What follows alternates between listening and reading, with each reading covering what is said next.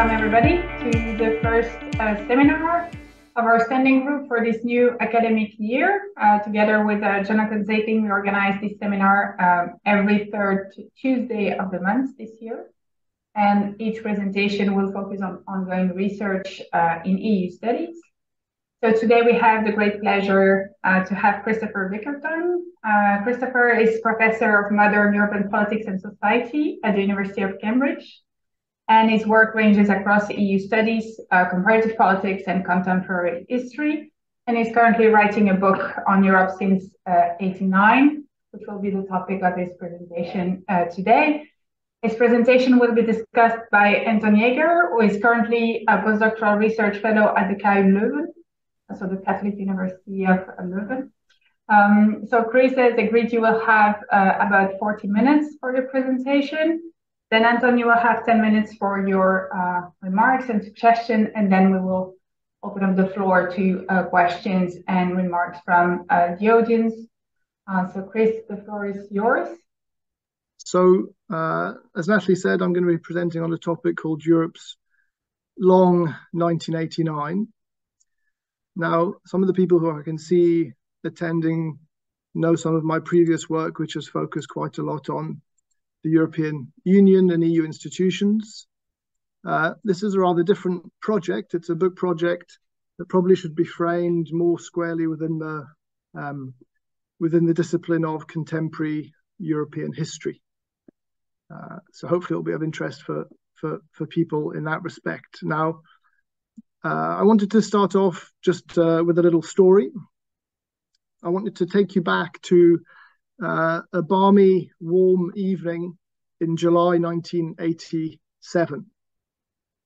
A man was quietly walking his dog, and as he does this, he notices a long line of limousines that are parked outside of the large, imposing National Theatre in Prague, a big 19th century building on the banks of the Vltava River. Now, this man is quite curious, and he joins a small crowd that gather at the theatre's entrance. Moments later, as he makes his way to the front of the crowd with his dog, he notices that the policemen next to the limousines all stand to attention and the engines start. Clearly something is happening. Now, some dignitaries leave the theatre, and the man's gaze falls on an instantly recognizable couple. They are Mikhail Gorbachev, leader of the Soviet Union, and his wife, Raisha. To the man's considerable irritation, this little crowd outside the Prague National Theatre begins to cheer.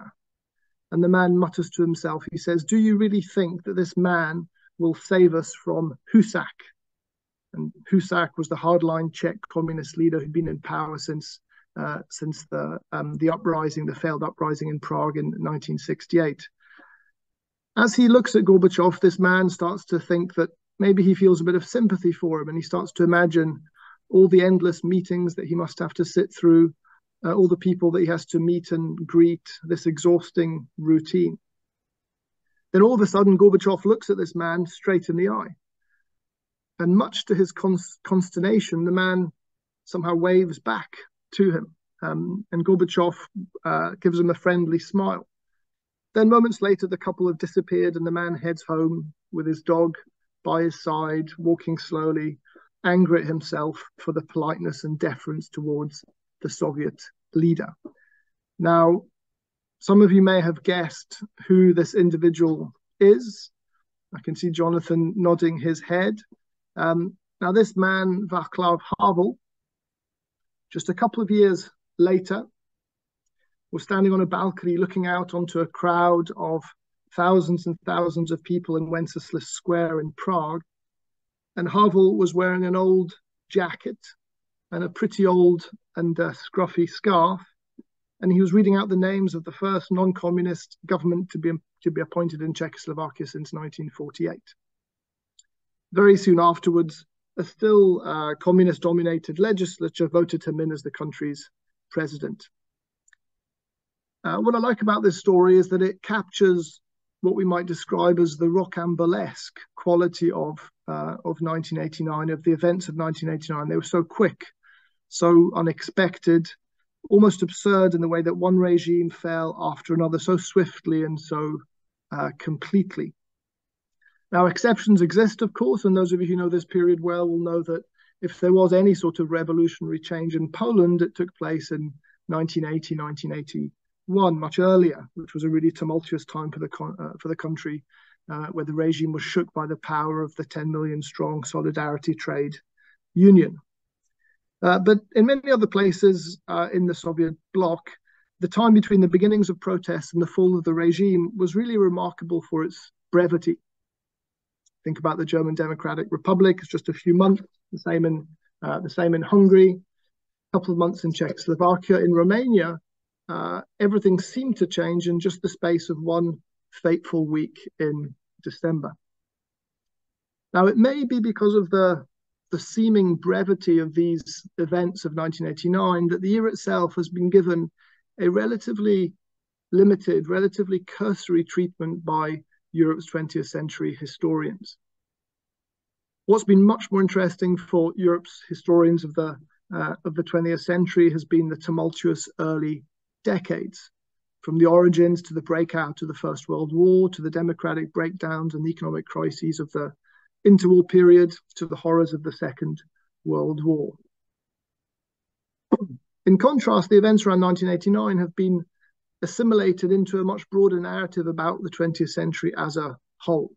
The most common one being this miraculous post-1945 political stabilization and economic growth experience. Now, if we take this, what we might call this out of ashes approach to thinking about Europe's 20th century history, that Europe itself miraculously emerged out of the ashes of these 3 decades of instability and violence, then 1989 sits rather as the icing on the cake. It represents the end point, the extension of liberal democratic and market values to those Central and Eastern European states that had been trapped behind the Iron Curtain after the Soviet annexations at the end of the Second World War. But the effect is that when we think about 1989, it tends to be studied through earlier decades. Now, we see this in some of the most significant works of this period. We see this in Tony Judd's his post-war book, History of Europe since 1945. Mark Matsauer's excellent, quite short work called Dark Continent.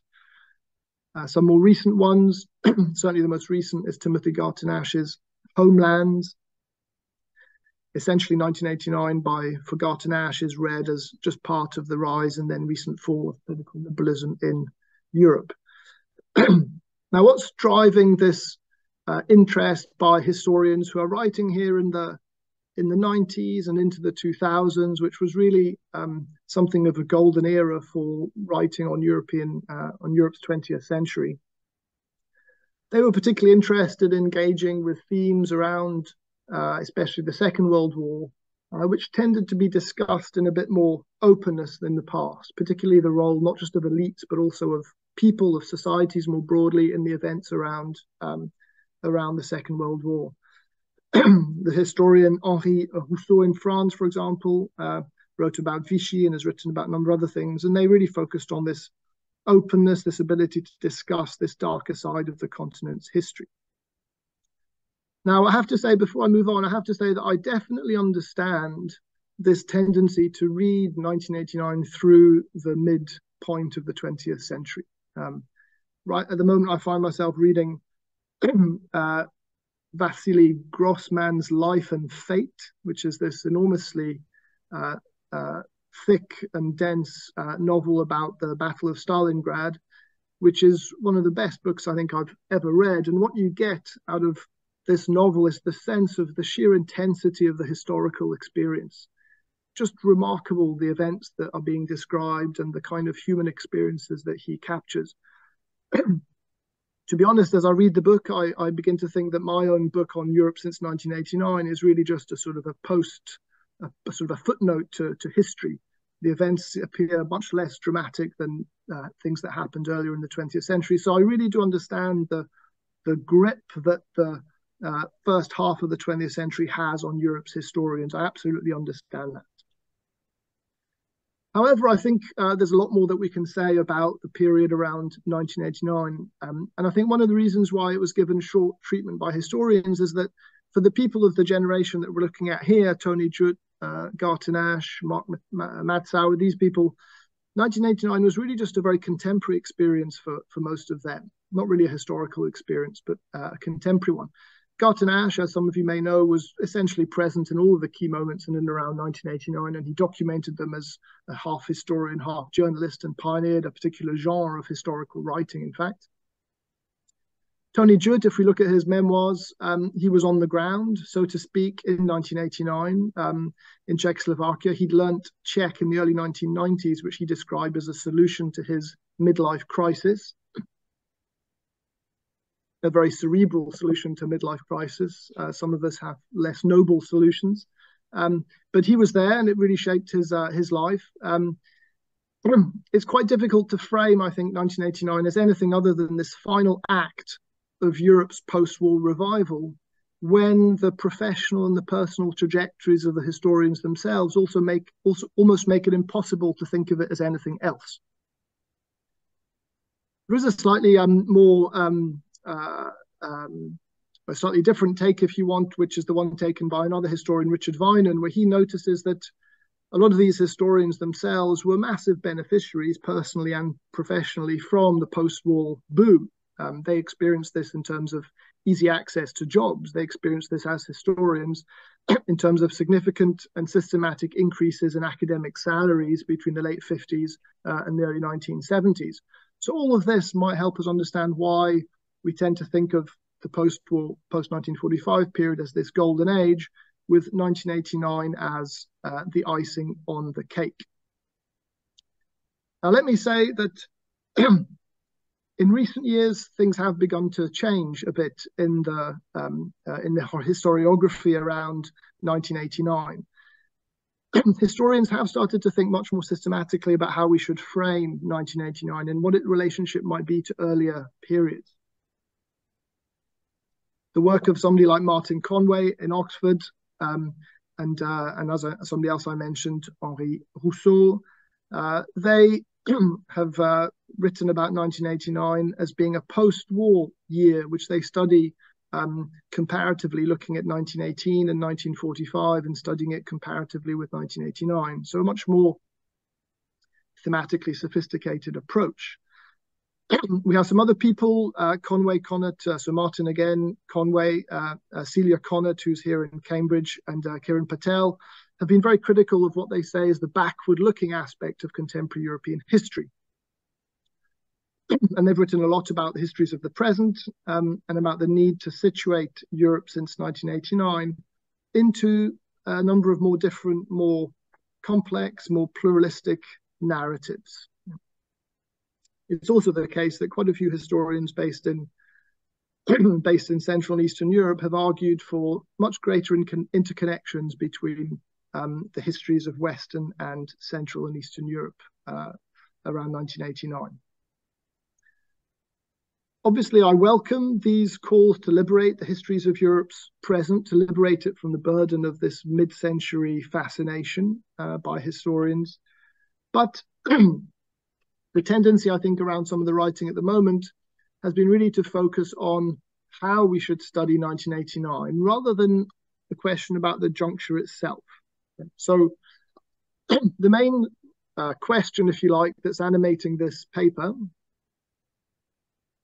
the one which I try to ask, but probably don't try to answer, but probably don't answer particularly well, but I do try. The question is, if 1989 is not to be thought as the final act in Europe's bloody 20th century, then the question is, what is it exactly? What does that leave us with? What should we make of it? Now, my feeling when we think back to 1989 and we look at the historical accounts of it and the ways of thinking about it, I think we very often aggregate together, bundle together, sort of throw together a number of distinctive developments. The relationship between them is something which I think needs to be much more clearly delineated. And these different developments that we tend to bundle together are the following: the end of the Cold War, the collapse of the Soviet bloc in Central and Eastern Europe, the disappearance of the Soviet Union, the end of the post-war Bretton Woods international economic order, the collapse of what some historians have called the post-war consensus. These are all important to our understanding of 1989, but we shouldn't just bundle them together under this broad heading of 1989.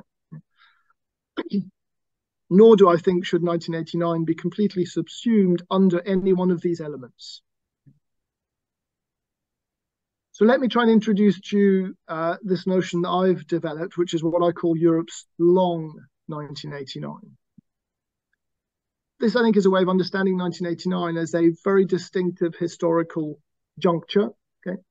A juncture, the content of which is not reducible simply to the post-1945 forward march of political liberalism, nor is it reducible to the political and economic disorder of the 1970s. I also think this historical juncture is much more than just the introduction of multi-party elections across the Soviet bloc. So the message, I suppose, from this paper that I'm going to try and go into in more detail is that the long 1989 for Europe refers to a period of very broad and quite profound political, socio-economic, and cultural change. In a parenthesis, I'd like to say there is a dimension which I would describe as geopolitical change. Okay? That's a subject for a different chapter in the book, and I don't go into it here, but I'm willing to answer some questions about it if you're interested. But I'm going to focus more on the political, socioeconomic, and cultural dimensions in this paper.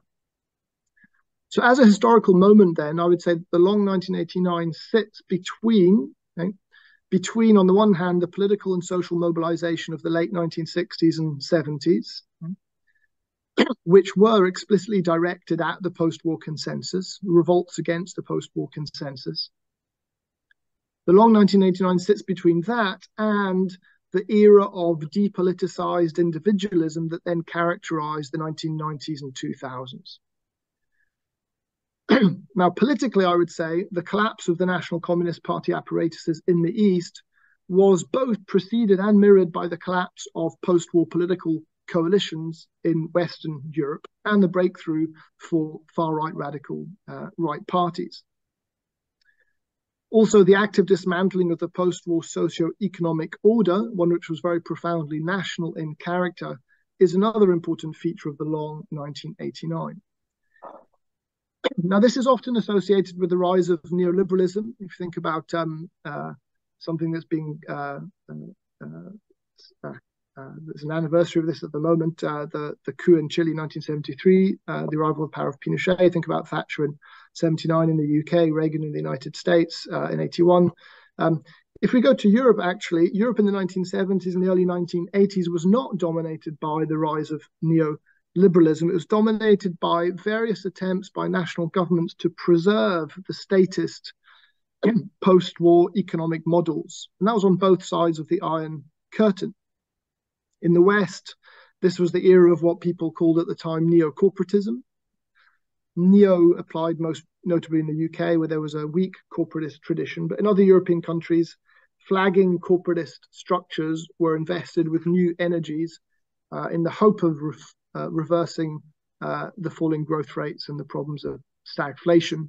But in the East, we had an attempt to support the existing model as well. Petrodollars from OPEC were being recycled through Western financial institutions in the form of very extensive loans to regimes behind the Iron Curtain.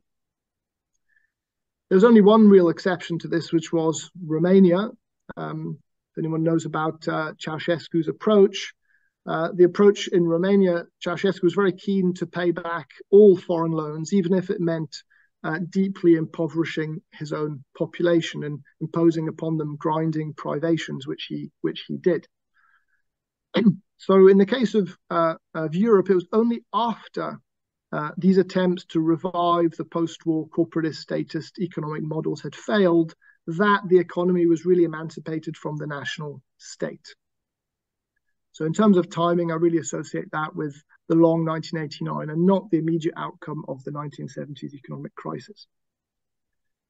Just to try and summarize this notion of the long 1989, I think both across Eastern and Western Europe, what characterizes the long 1989 is an experience of loss and an experience of defeat.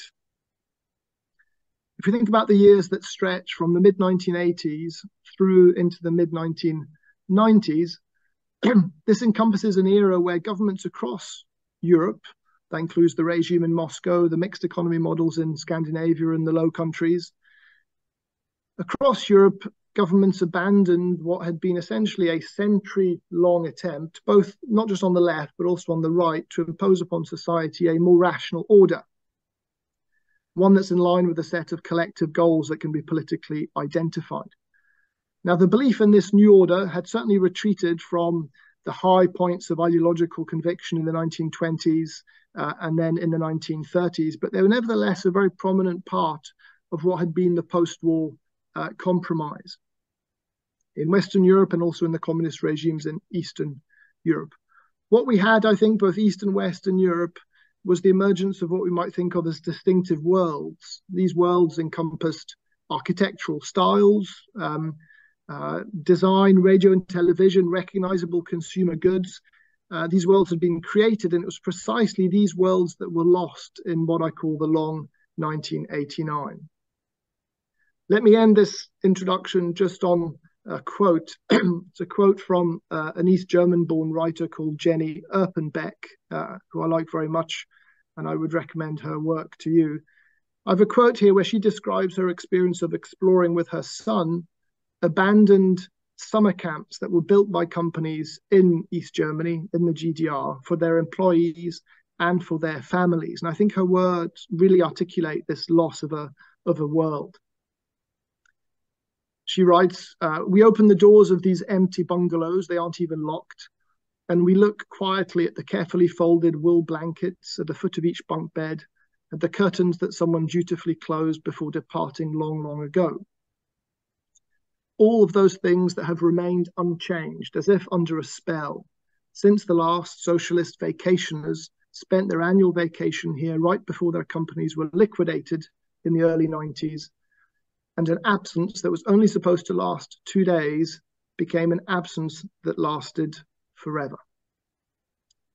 That experience, I think, of loss is in many ways most acute in the case of the GDR.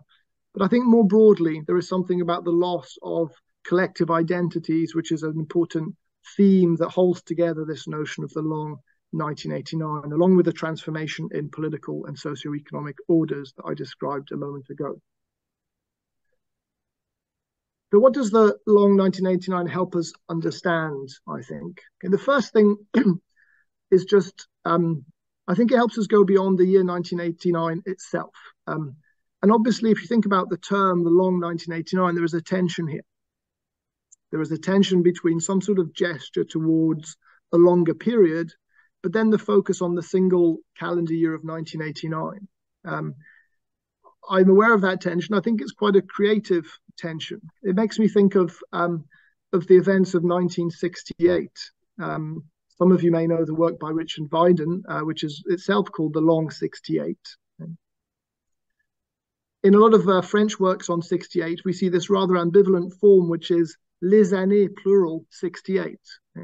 So there's a kind of inbuilt sort of curious contradiction here, which is it's 1 year, but then it spreads out across a number of years. Often in English, we have a more a stricter formulation, which is just the 60s, which points to a decade of change. So I think the long 1989, what I'm trying to do is to focus on 1989 as a kind of crucial moment, but at the same time to stretch time to before and after it, to gesture towards this being a broader historical juncture. Another important goal, I think, with the long 1989, which is why it's possible to achieve it if we chronologically focus on this period from the mid-80s to the mid-90s, is that we can reach beyond the events of Central and Eastern Europe themselves, beyond the fall of the Berlin Wall, beyond the crowds that were massing in Wenceslas Square in Prague to listen to Václav Havel. In a sense, what I'm trying to do is to relativize, not to diminish or to sort of suggest is less important, but to relativize the role of Central and Eastern Europe in our understanding of 1989. It's not to downplay the role of these 89 revolutions, but rather to stress that the historical juncture of the long 1989 is not just a Central and Eastern European phenomenon. And I'll give an example of this later in the paper. to be honest, even if we look at Central and Eastern Europe, it's the case that just focusing on 1989 is not particularly helpful in explaining the events themselves. If we take a country like Romania, for example, on the one hand, it seems as if so much was concentrated in that final week of December, which the days leading up to the shooting of Ceausescu and his wife. But historically, we have to go back to understand those events earlier into the 1980s. There were protests in Romania, at least from 1987 onwards. It's also the case that by the time Ceausescu was dead, after that, very little changed, in fact. And it took a number of years where you had figures who were elected in Romania in ways that often tended to demonstrate more continuity than change. There's also some violence taking place in Romania, where miners were brought from other parts of the country to put down student rebellions. This all takes place after the death of Ceausescu. So the political transition itself, even if we focus just on Central and Eastern Europe, takes us way beyond 1989. And there's at least a decade of change there. It's worth noting that in the case of Romania, it was in 1994 that Romania signed the Partnership for Peace Agreement, which was a preliminary step to joining NATO. And it was in 1995 that the government formally requested admission to the European Union, which gives us something like a decade of change if we go back to the beginnings of the first protests in Romania. Now, another goal of this notion of the long 1989, I'm just going to run through some slides because I'm looking at the watch. Another case is in Russia. If we think about the change in Russia, we know that the Soviet Union collapsed at the end of 1991, but a couple of years later, Yeltsin ordered the shelling of the Russian parliament as part of his conflict with parliamentarians in his attempt to push through a privatization and marketization program, which was very unpopular amongst the parliamentarians. So the idea that by the end of 1991, this process of political and social transition has been completed is certainly not the case, even for Central and Eastern Europe. Now, another of the goal of formulating this notion of the long 1989 is to draw attention to what I describe as quite complex and overlapping processes of change. Distinctive temporalities are at work. And I think focusing on the long 1989 helps us unpack some of this. Now, let me just give you an example. At the end of his book on Western Europe after the Second World War, Martin Conway discusses what he describes as the unmaking of democratic Europe. So his work focuses really on the period from 1945 to 1968. And he observes that by the 1970s, what he calls the democratic age was over. And for Conway, this created a sense of what he calls a sense of democratic loss. And this sense of democratic loss became the foundation, the basis for the neo-populism and the anti-politics that we associate with the 1990s and the 2000s, and that we see in figures like Pim Fortuyn in the Netherlands or the late Silvio Berlusconi in Italy. However, if we think about what Conway is saying, I would suggest that there is actually an important historical gap between the anti-authoritarian utopianism of the late 1960s, so the end of his democratic age, and the emergence of anti-establishment populism of the 2000s. Between those two events, between the reactions against the post-war consensus of the late 1960s and the more recent emergence of anti-politics and populism, anti-establishment populism of the 2000s, there is a historical period, and this is exactly what I'm trying to document with the notion of the long 1989.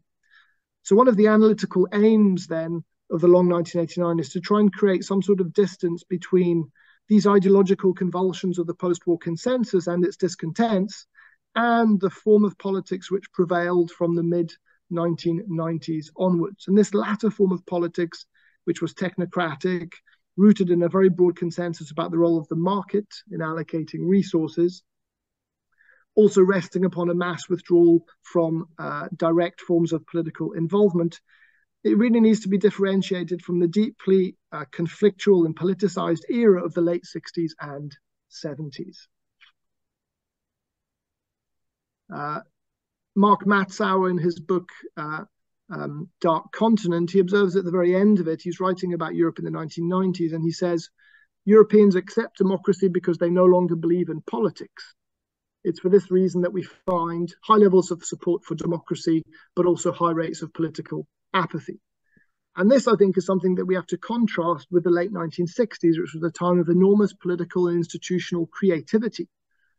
From the rise of feminist and green movements to sit-ins, to art labs, to various forms of experimental theatre. So precisely, it's the long 1989 which has bequeathed to Europe this more barren landscape of political disenchantment that Mark Matzauer is describing.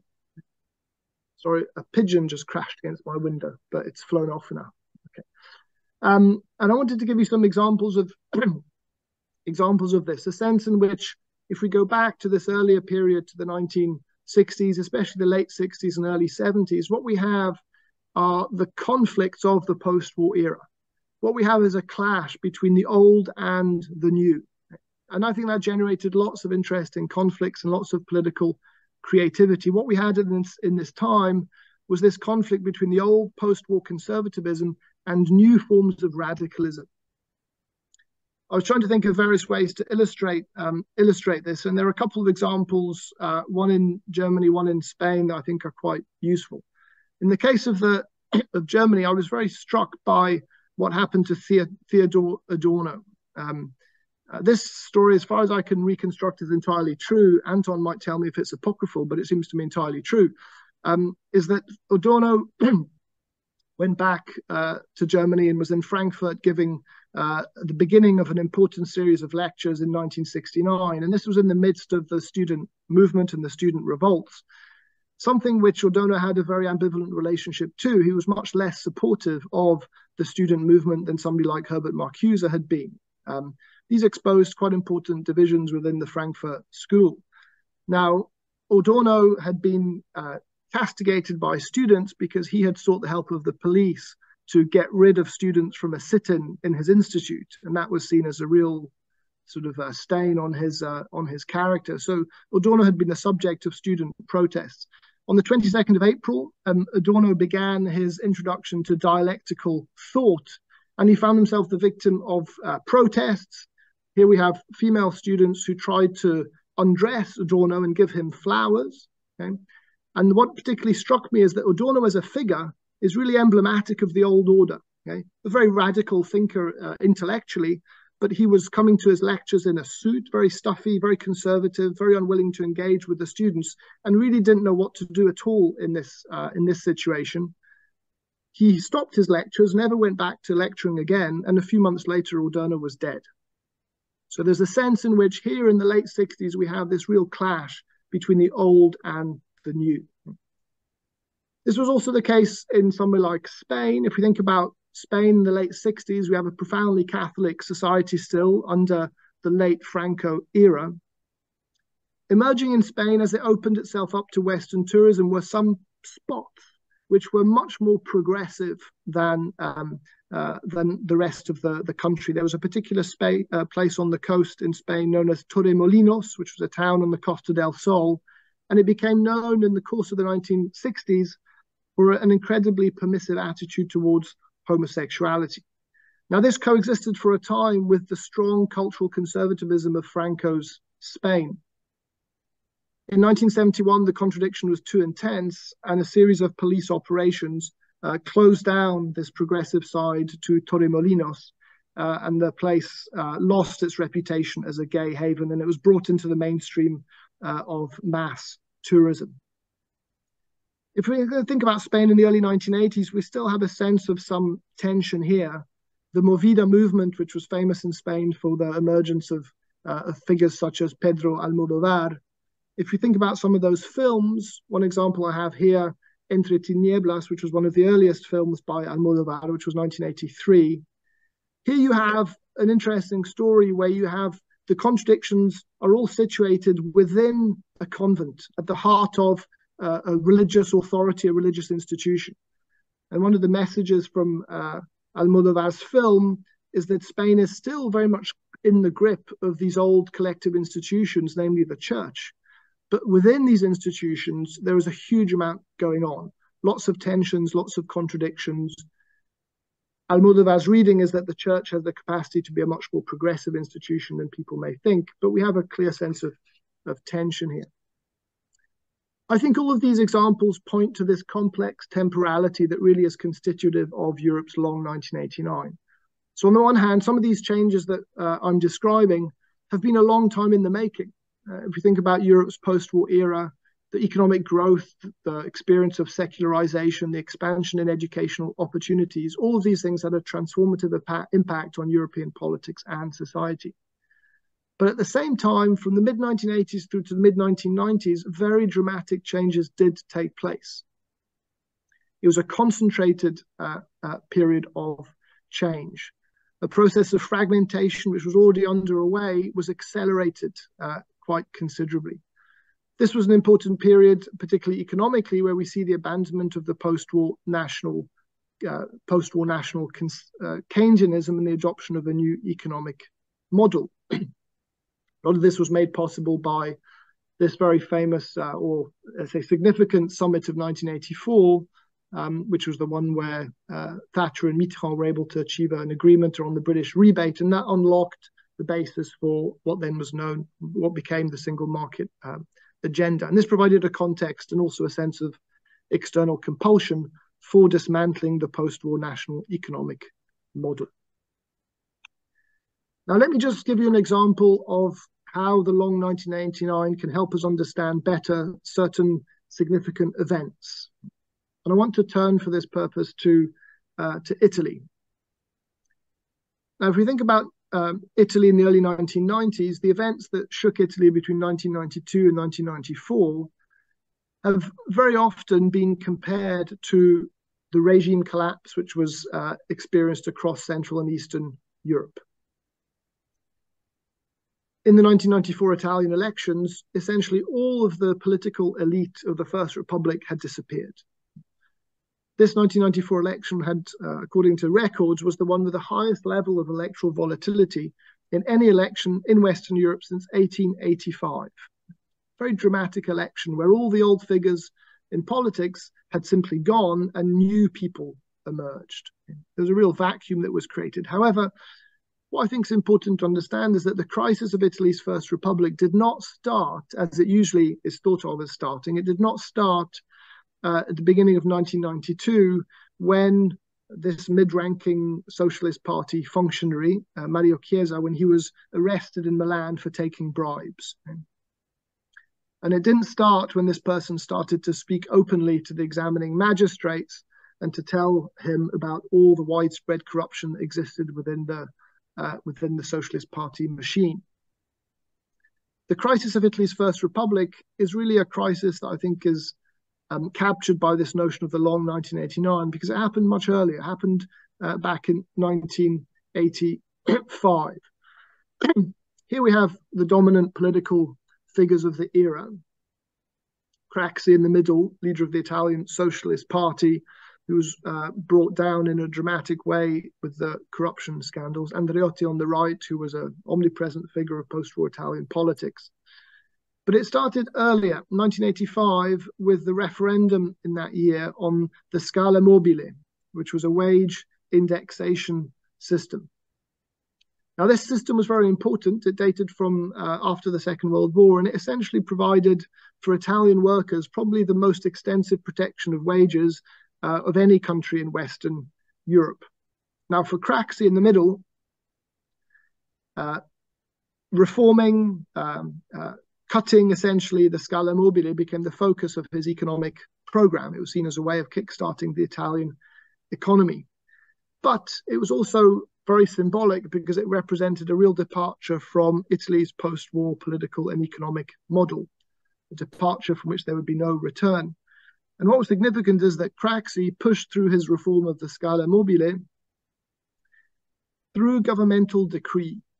Now, he used this method of decree, and this broke with the tradition, which had been a long-standing tradition, of cooperating with the Italian Communist Party in making decisions of this kind. Here we have Craxi in discussion with the Italian Communist Party, Berlinguer, and the cooperation between government and the Italian Communist Party was a key part of Italian economic governance. Now, Craxey's move to get rid of the Scala Mobile represented a break with that, and the Communist Party worked very hard to get a referendum on the Scala Mobile in response in order to try and stop the socialist government in its tracks. Now, this referendum on the Scala Mobile was significant for at least two reasons. One, as I said, is that it symbolized this end in this particular mode of post-war economic governance. It was also significant because the Italian labor movement found itself, as a result, pretty divided about where it stood on the Scala Mobile. And there was no unity on the part of organized labor in Italy to support the PCI, the Italian Communist Party's position on the referendum. There were divisions within the labor movement. Craxey won the referendum in the end. He won it fairly strongly. 54.3% of Italians voted against repealing the decree and 46.7% in favor. There was a turnout of 78%, so it was quite a high turnout. The result, I think, is that the process of economic modernization was then pushed through. But one of the crucial things is also this began, I think, the moment where the Italian parties found themselves much less tied into Italian society, much more distant from their social base. And that then hastened, I think, the collapse of the Italian party system, of the First Republic party system, which then happened in the period between 1992 and 1994. So I think Italy's quite a good example of how a particular crisis that takes place in just an early period in the early 1990s actually extends itself back to at least the mid-1980s and runs through for this decade-long process of change. And let me just focus on the cultural dimension, and then I will wrap up. So I realize now that I'm sort of hitting the 40 minutes. And to be honest, I'm afraid, Natalie, there's quite a long way to go. So I'm going to do a bit of chopping and cutting and snipping. Okay. I just wanted to go through the cultural dimension, which is that I think something that's significant has happened has been the changing role of big collective institutions. We can certainly talk about the role of organized labor and trade unions, but also I think the role of the church is very significant. And I wanted to give the example of Ireland, which experienced a very dramatic process of change in terms of the church's authority in a relatively condensed period of time, which is this period from the mid-1980s through into the early 1990s. Now, Ireland, as you probably know, still is a very strongly Catholic country, but back in the late 1970s, it was incredibly a very strong position for the church. The Pope, John Paul II, made a visit to Ireland in 1979, which was a very successful visit with huge open-air masses. But from the mid-80s through into the early 90s, Ireland experienced a series of scandals to do with the church. One of them was this man, Eamon Casey, who was a very prominent Irish bishop. And a lot of things were discovered about him, which brought him down, and he'd been a very popular figure. There was a number of other scandals in the early 1990s that weakened the authority of the church. Now, according to historians of this period in Ireland, one quote from Christel Hoog, who's written about this period in her book on the politics of sexual morality in Ireland, she says that Irish society changed more in the last 2 decades, in the 80s and 90s, than it had in the whole previous century. And crucial for this was the crisis experienced by the Catholic Church and the way it was embroiled in a number of controversial issues. And I think that particular crisis for Irish Catholicism ushered in this much more individualistic society that we associate then with the 1990s and into the 2000s, which is more familiar to us. So let me just try and conclude now. I'm just going to try and wrap it up quickly so that Anton can come in. I suppose the legacy I think I would suggest for the long 1989 is that it ushered in quite a complex legacy, particularly around our understanding of freedom in Europe. There was a sense, I think, in which the process of modernization, which is a term that appears a lot at the time, the process of modernization associated with the long 1989, in a way liberated Europe from the old order. We see this most prominently in Central and Eastern Europe, but we also see it in Western Europe as well. And associated with that being liberated from the old order is a certain sense of optimism and possibility. If we think back to the elections in Britain in 1997, with the arrival of new Labour, there was a sense of openness and a sense of optimism at that time. And I think that comes from a feeling that something about the old order, which had weighed on post-war European society for so long, the release of it created a certain liberty. But at the same time, I think it's quite a complex legacy, not least because what it also ushered in was a long period of disenchantment. So in a sense, the legacy of the long 1989 is a dual legacy. There's a combination of gain and of loss. What was gained, I think, were all the freedoms that we associate with an economic model, we associate with the construction of the single market.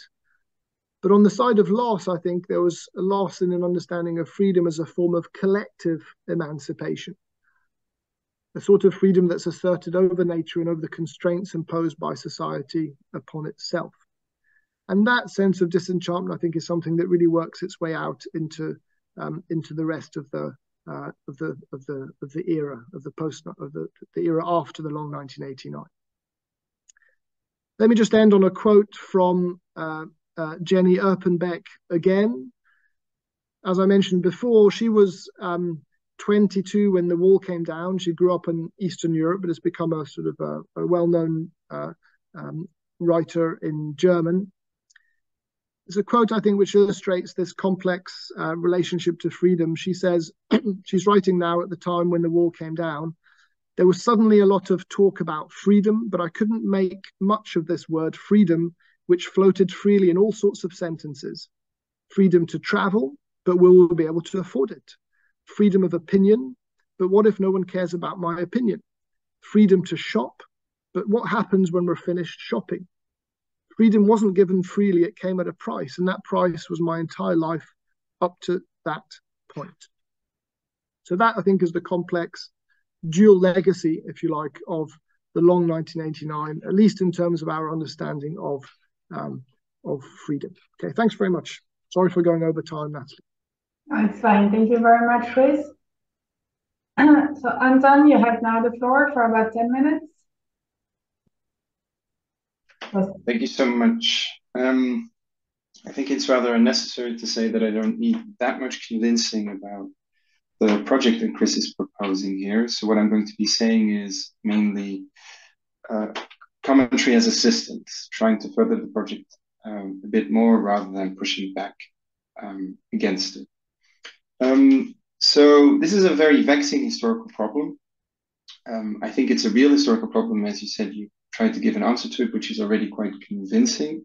So how we conceptualize something like 1989 as a discontinuity seems very clear.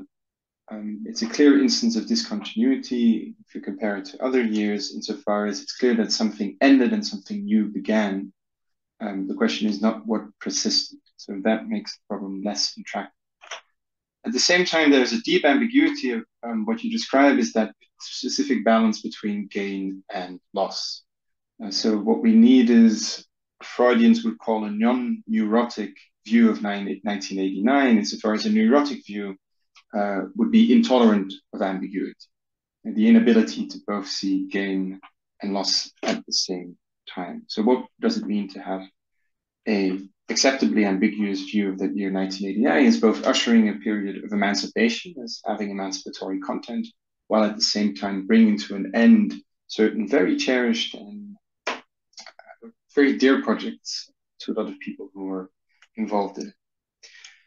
If we go back to the original framing you proposed, the long 1989, if I remember correctly, is mainly also an implicit reference to Hobsbawm's own framing of 1789, so the revolutions 200 years ago, as a very long process. So it's even 1789, but also the aftermath doesn't just concentrate itself to that year, but actually stretches itself out around the decades before it, but also after. And of course, that comparison, I think, is quite fair because there were many voices at the time, and I think you can see this in the German debate, also in Eastern Europe, who did make comparisons between 1789 and 1989. And some Marxists called it a second capitalist revolution or a second bourgeois revolution, which again is not hyperbole, but has real analytical content insofar as it did usher in the beginning of a fully global market economy or a market society in a way that I think is comparable to 1789. So if you see 1789 as the first bourgeois revolution, the beginning of the first modernity, 1989 deserves its name as a so-called second bourgeois revolution, also in terms of the property that was privatized, for example, and the beginning of a second modernity, as Ulrich Beck once called it. And it's a purer, more puzzling form of modernity, which I think is in many ways as revolutionary as 1789, as Hobsbawm proposed. There is a point at which that parallel breaks down, however, is that the original 1789, certainly in Hobsbawm's telling, was partly about loss. So I'm going to be reading something about his Age of Revolutions, where I think he shows that even there was already a question of ambiguity.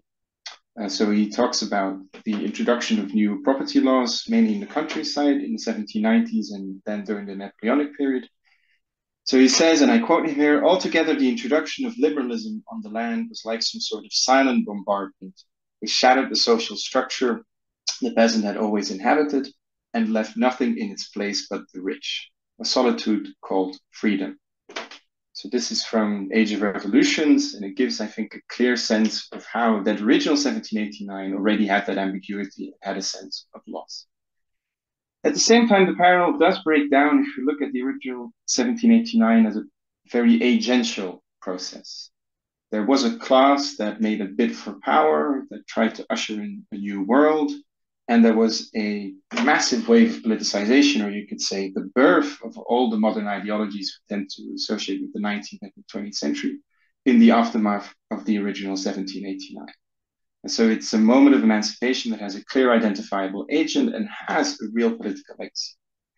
And that is absolutely not the case for 1989. It's less agential. You don't have the feeling as if social change is effective, but rather that it just happens. It overcomes people. And at the same time, the legacy, both East and West, is not one of the birth of new ideological movements, but really of their protected and secular crises. So it doesn't politicize or repoliticize society, but it ushers in a profound period of depoliticization. So even if Hobsbawm is able to talk about a solitude called freedom, which the peasant experiences in the early 19th century, that solitude called freedom is now something that's generalized across society afterwards. And that is, I think, a very important difference. Then there's a second quotation, I think, about someone who notices it quite early about what the emancipatory content or the difference with 1989 was, is Jean Baudrillard in the late 1990s is interviewed by someone and he talks about the fact that what was specific about 1989 as an emancipatory moment. And he says, I'm going to be quoting him here, the communist system and the Berlin Wall didn't fall outwards as a mark of openness and freedom, but they fell inwards as a mark of disintegration and of a dismantling that was violent, had no liberatory consequences. They self-destructed, leaving behind an empty space as when buildings implode. I think this gets us closer to the challenge we're trying to solve, that if we stick to the original parallel to 1789, we have to cope with the fact that this was not an outward explosion, but it was very much an implosion in that sense. And I think you start the chapter by citing Goran Terborn, who also says this, the figure of change was implosion. While the figure of change in the original 1789 Hobsbawm talks about is explosion in many ways. It's literally a revolution that starts in Paris and then radiates out into France and then with Napoleon reaches the entire continent, which is not at all the case for our 1989. So that is one suggestion which I think we can get closer to the specificity of 1989 as a moment, as a second bourgeois revolution that still differs significantly from the original one. But I wanted to ask one further question to Chris about the universal framing of 1989. It's not just an Eastern, but also a Western event. That is immensely suggestive, and I think it's something I'm trying to grapple with myself, namely, it's not just about the end of a regime in the East, but it's also about the end of a regime in the West. And this is a far more difficult argument to make insofar as there's a certain sense that the East was kidnapped as Milan Kundera put it, in 1945, and then it was suddenly released from captivity in 1989. But what you say is like, well, something came to an end also in the West in 1989, which was very comparable to what was originally built in 1917 and 1945 in the East. And that is my question. So what was built in the West in 1917 that came to an end in 1989 there? Because this is, for example, the Italian question. If you see Thatcherism as an English perestroika, as some people have done, what then was English communism? Or what was the English 1917? Because if you need something like perestroika, this means you immediately also need something like a 1970. And that's my question to Chris. And I think there's one tentative answer that's been given to it is Charles Mayer's last book, Project State and Its Rivals, who talks about not just the rise of a project state under Bolshevism in Russia, but the birth of a project state in the First World War all across Europe and the United States. So project states were classically post-liberal states, which took a very active interest, not just in society, the population, but also in the economy. And he sees 1989 really as the last death rattle or the euthanasia of that original project state. That gives you a universal frame in which you can say what ends in the East in 1989 and began in 1917 also has its counterpart in the West. Of course, there are many problems with this frame of the project state, and I wanted to hear, Chris, a bit more about what was born originally, or what was the lifespan of that creature that died in 1989, specifically in the West. Because some might say it's just the post-war, compromise as it was built, but it does seem that something came to an end that didn't just start in 1945. There's a chronology that goes further back in that, as you say, an entire collective notion of freedom disappears, and I wouldn't say that that collective notion of freedom was born in 1945. That seems too lopsided a cutoff. But I'll leave it at that. And those are my suggestions to further this incredibly promising project. It's extremely interesting. Thank you so much, Chris. Thank you so much, Anton. Chris, if you want to react quickly, and then we'll ask the audience whether they have any questions for you. Sure. Okay, thanks very much, Anton. I think, these are things that I can reflect on and think about more at length and sort of slightly more deeply, I think, because a lot of them are very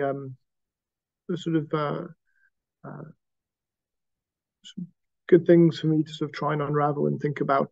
I don't really have a sort of any kind of particularly quick answers.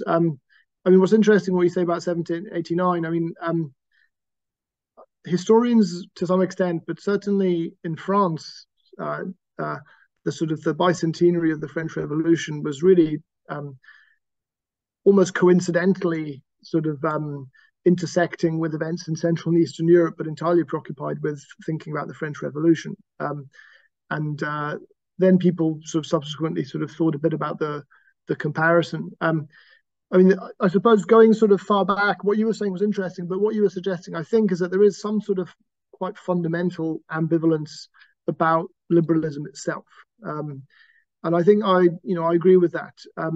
Whether that can help us understand historically the events around the kind of that sort of decade of change that I'm describing, I think it can and it can't. So it can in the sense that what you have, especially in the early 1990s, you have these echoes of a sense of, is this it? And that quote that I gave you from Jenny Erpenbeck, but it was really telling, where she says, the freedom to shop, ? But what happens when we're finished shopping, ? And it's true that on the one hand, you have this incredible an incredibly important attachment to freedom defined in a material sense, at the same time as you have an awareness of the limitations of that, because it doesn't take you so far, because there is a point where once it's satiated, what other sort of understanding of freedom may you have? Now, that's a problem that I think liberalism has struggled with a lot. There's a kind of sort of emptiness to it, which I think has been a long sort of transhistorical phenomenon. But it rears its head, I think, definitely in this long 1989.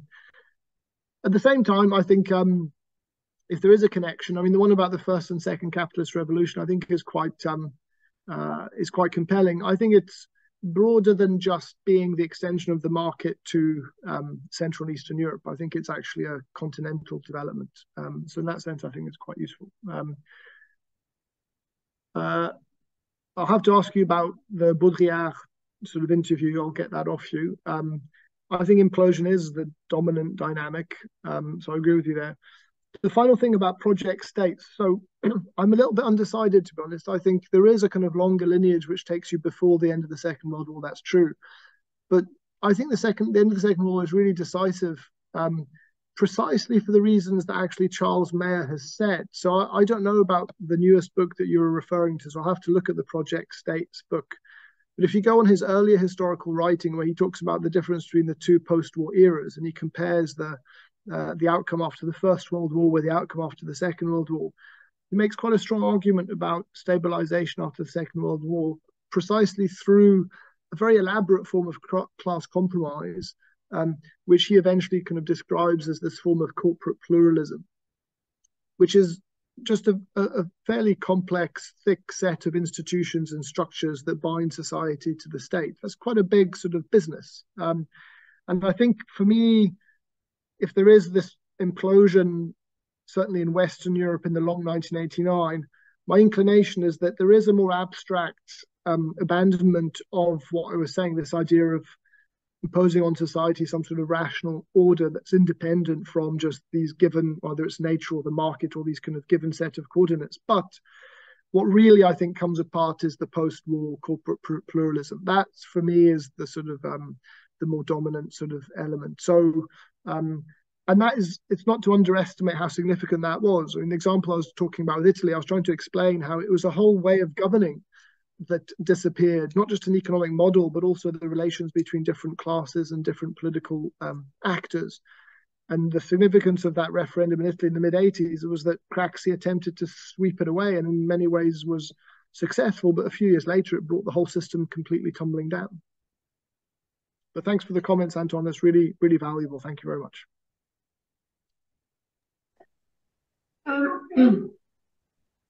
So now you have all the opportunity to ask questions or make comments to Chris' presentation. I will just ask you to raise your hand on Zoom, and then when it's your turn to turn on your camera and ask a question. I saw Jonathan and then Björk. Yes, thank you, Natalie, and thanks, Chris. I would say, even though this is a very different project than the other things of yours I have read, it has some things in common. It's very bold, it's very ambitious, it's iconoclastic and even contrarian. But I would actually like to push back a bit. And I should say two things. One is that I was originally trained as a historian. My PhD's in history. And so I would say something about how historians make arguments, which is in some ways very different from how social scientists make arguments. And in 1979, 1980, I spent time in East Central Europe, about the same time that Tim Garton-Ash was first getting involved with the opposition movements there. And so I got to know some of the same players, and although I didn't work on them, on these issues professionally, I continued to follow them. So first, a comment about how historians make arguments. So what's very striking, and it was very present in how you build your argument.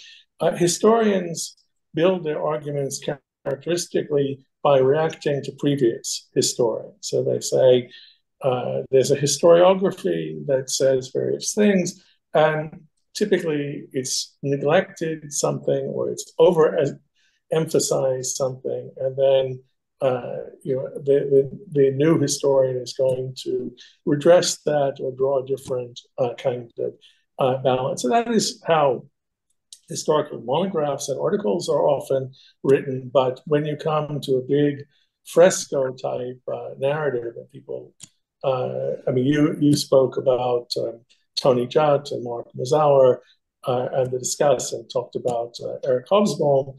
I mean, that kind of, what emphases do you make in a narrative? What do you bring into the light, and what do you consign to the shadows is a very characteristic way of arguing. And of course, it's hard to argue against, because it's really a matter of how do you build a narrative and choices about what you emphasize and not. Okay, so the one thing that really struck me is that at least as you presented it here, and I imagine in the book it would be different, in talking about the law in 1989, you're kind of pushing, in a sense, the experience of East Central Europe into the background. Because there's no question that for people writing about East Central Europe and the countries which were part of the Soviet bloc and even Yugoslavia, which is outside of it, 1989 is seen as a great caesura. And if you look, on Amazon, you can find plenty of books on East Central Europe since 1989. So it's not, and there, the idea is the end of the Cold War, something which was really not expected, not predicted by most analysts, and then that had its impact first and foremost on East Central Europe, and then it had some naturally collateral or reactive impacts back on Western Europe and on the West more generally. But say for Western Europe, German reunification would be the most important, and that has various consequences also for the rest of Western Europe and for the European Union. So I think there's a real concern that by making a study of the long 1989 one, which is as much about Western Europe in a longer, 10 or 15 year period, you will lose what's specific about East Central Europe, and there also the sense of optimism and liberation.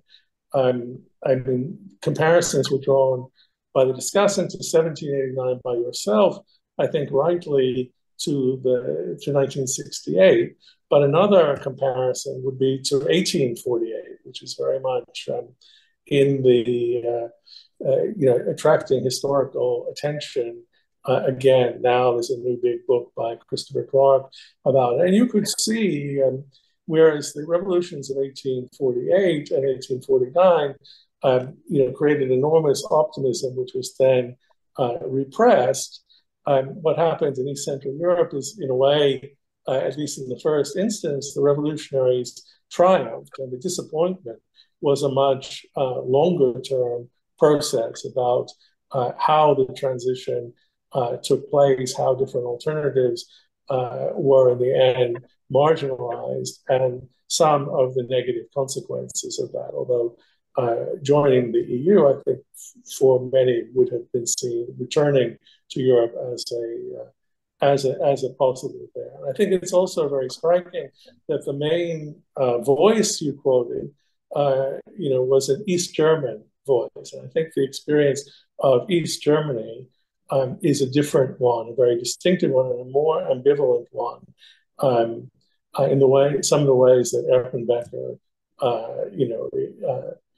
makes clear than that of the other East European countries. Let me just make one last set of points, which is that in talking about the long 1989 in terms of the decline of neocorporatism in the West and the rise of neoliberalism, you may be putting too much together, mixing different kinds of chronologies in a way that may be hard to sustain. I mean, for example, your Italian example about the Craxi's referendum on the Scala Mobile, and saying, okay, there was a post-war tradition of consulting and governing with the Italian Communist Party. Well, I mean, for most of the post-war period, arguably, the Italian Communist Party was a pariah, which was excluded from Italian politics. And it's only in the mid-1970s, and especially with the election of 1976 and the discussions on the historic compromise, that the Italian Communist Party is brought into the story. So from 1976 to 1985 is a relatively short period. And one could make arguments about that in some of the other cases, the kind of cultural revolutions. If you would be thinking of countries like Germany and the Netherlands would be much more post-68.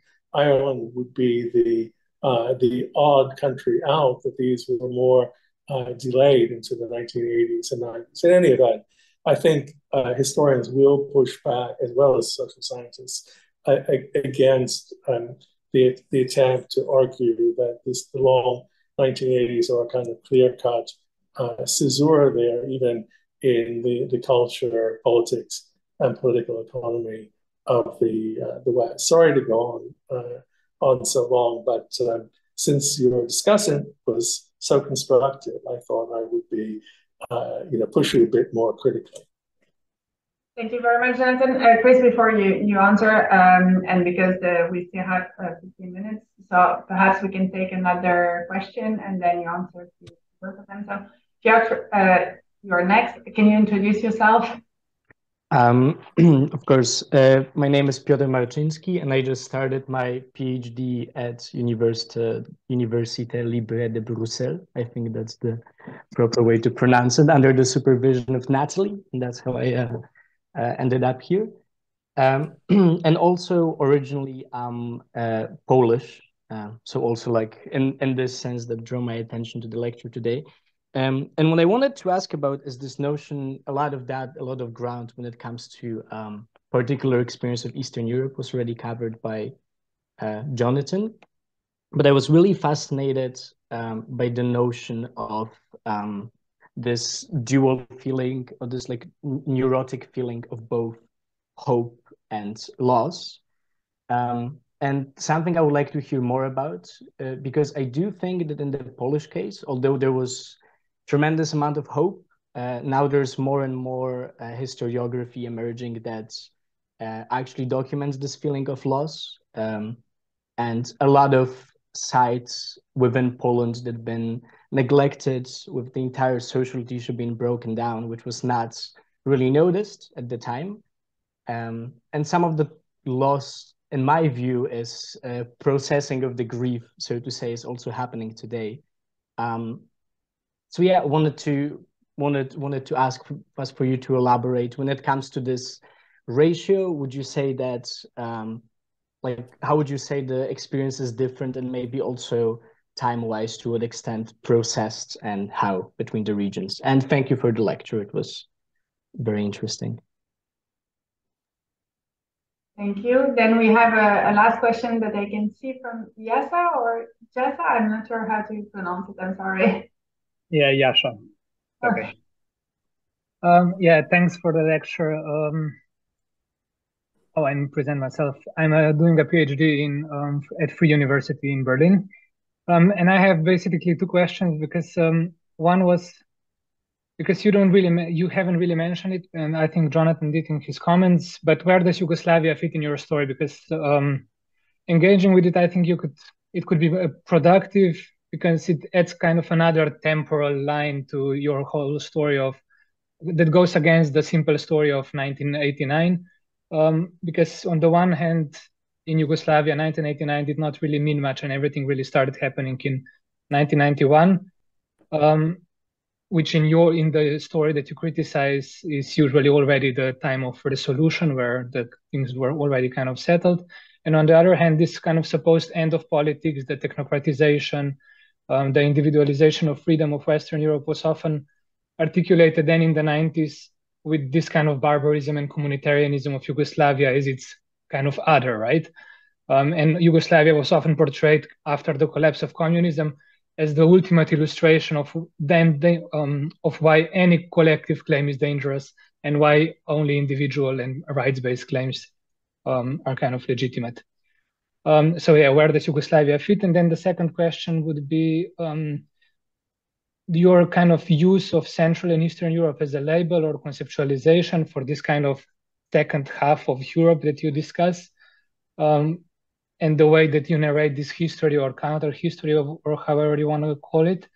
Because I was wondering, because the label itself is a kind of product of the long 1989, right? I mean, this resurfaced now when Kundera died, but the whole Central Europe concept was very explicitly a kind of rewriting of geopolitical kind of imaginaries, where these anti-communist dissidents launched or revived this label as a way of distancing themselves from Russian communism and placing themselves in this Western capitalist democratic camp. And again, I think Yugoslavia here is kind of an interesting example, because this label or this kind of uncritical conceptualization or adoption of Central and Eastern Europe as a label kind of breaks it apart, where now Slovenia and Croatia are kind of taken to be part of CEE because they are now members of the EU as well, and because of the longer kind of Habsburg legacy, while the rest of the former Yugoslavia falls under this Western Balkans label, which is kind of outside of these bigger histories, and it's just a kind of made up EU label. So the second question basically is about the CEE as a label, and because here you kind of used it rather uncritically, but overall I really enjoyed your labels, your lecture. So thanks very much.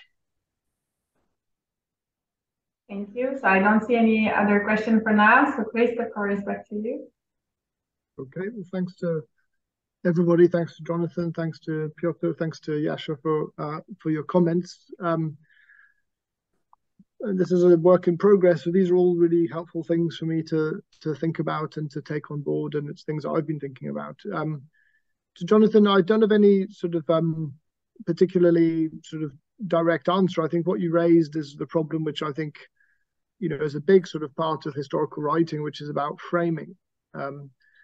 And often a lot of the sort of discussion and competition or disagreement is around the way you frame certain historical periods. Another part of historical writing is a much more finely grained and detailed discussion that's usually quite empirical, and it's not really about framing, but it's trying to discuss what we might think of as, you know, historical evidence. This is clearly an exercise in framing, I think, what I'm doing. The ambition, I think, of the long 1989, it was twofold, and it was definitely not.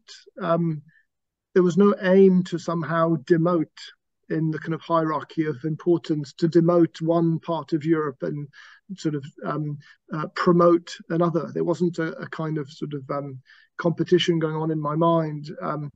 When I talked about relativizing the importance of Central and Eastern Europe in 1989, I suppose what I was just trying to draw out was how it seemed to me, and this is why the sort of the formulation is the long 1989, it just seemed to me more than, however significant they are, more than those events which take place in a remarkably concentrated period of time towards the end of 1989.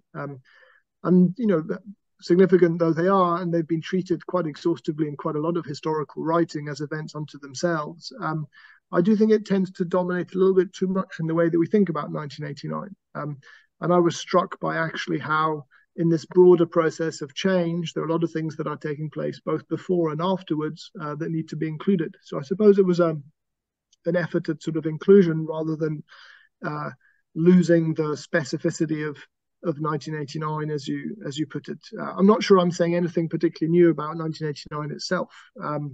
I've certainly not uncovered any particularly new take on any of the main events that we often associate with 1989. There's been quite a lot of work done on that, some slightly revisionist. I mean, probably the one sort of area where there's a live debate is really about the geopolitical dimension, I think. The period 89 leading then into German reunification and the collapse of the Soviet Union, that period is clearly now becoming really important for historians to then think about whether they've got it right in terms of what happens afterwards or not. And there's been some historical writing about that tries to focus on sources. So that part is probably the most open part. The rest, I don't think I'm doing anything particularly new, but I do think this formulation of the long 1990s is quite helpful for us to go beyond just the confines of those events of the second half, or basically from September to the end of December 1989. In terms of let me just talk about Yugoslavia first. Yeah, so I think it's extremely interesting. I think Yugoslavia plays quite a complex role, I think. Some of that role you actually described yourself. So some of the importance of Yugoslavia is about it being a sort of justification for what's going on in other parts of Europe. I always remember the trip that François Mitterrand made as president in France, very, very shortly before the vote on the Maastricht Treaty in France. He made a trip to Sarajevo, and he was wearing this kind of bulletproof vest, and sort of saying, you know, if we don't vote in favor of the Maastricht Treaty, what's happening here is going to happen to us. You know, for Mitterrand, it was more a sort of subtle historical parallel, but certainly for the purposes of propagandizing before the Maastricht Treaty referendum, Yugoslavia had a role, it had a function there in his campaign. And the result in France was really very close, and this is one of the reasons why he did this. So in that sense, there is this kind of use that was made of Yugoslavia, which is what you described. For the purposes of the long 1989, my understanding of what role Yugoslavia plays is slightly different, which is that I think it's another illustration of this broader sort of process of implosion and this loss of a world. This notion of a sort of a distinctive set of worlds that were created, which in the course of a fairly brief period of time simply disappeared and became just these sort of historical artifacts. Jonathan mentioned the GDR, which is maybe the most extreme kind, which is essentially the country sort of ceased to exist and it was absorbed by an expanded federal republic, and very quickly became treated as this kind of historical artifact, which meant that people who had been citizens of the GDR found it sometimes a bit difficult to digest.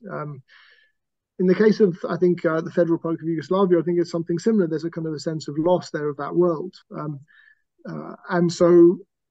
the war itself is, in a sense, the collapse of a particular federative model. I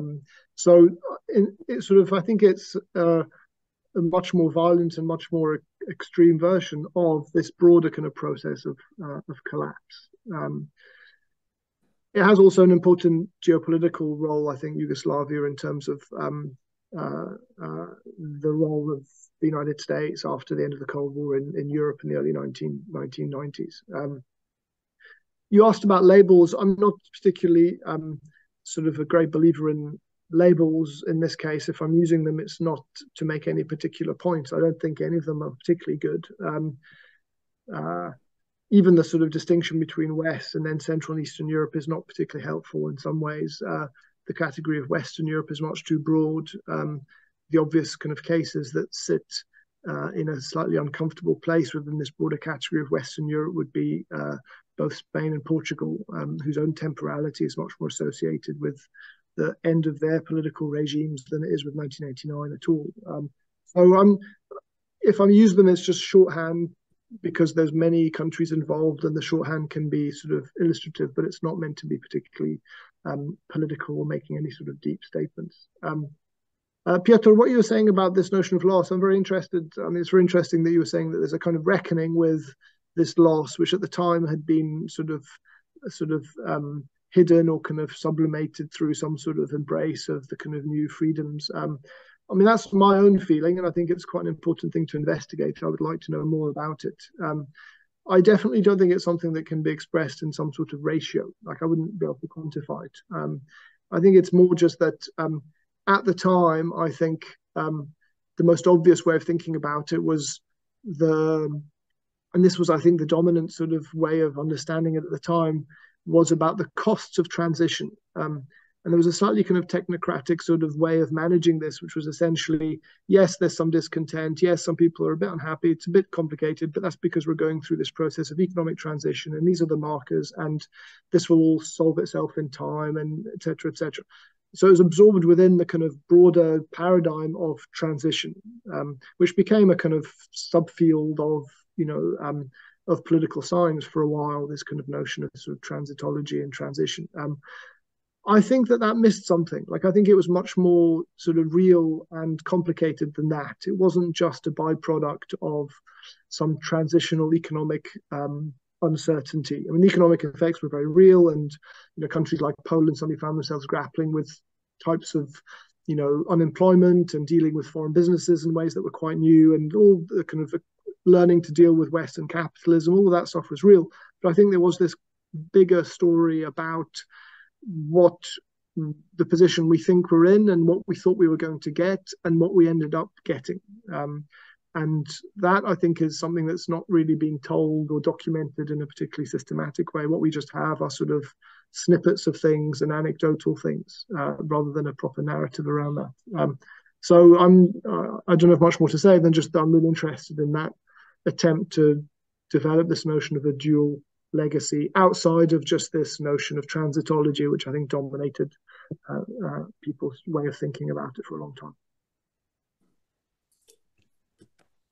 Thank you very much, Chris, and thank you very much, Anton, for the discussion. Thank you all the people who listened and participated to this first seminar.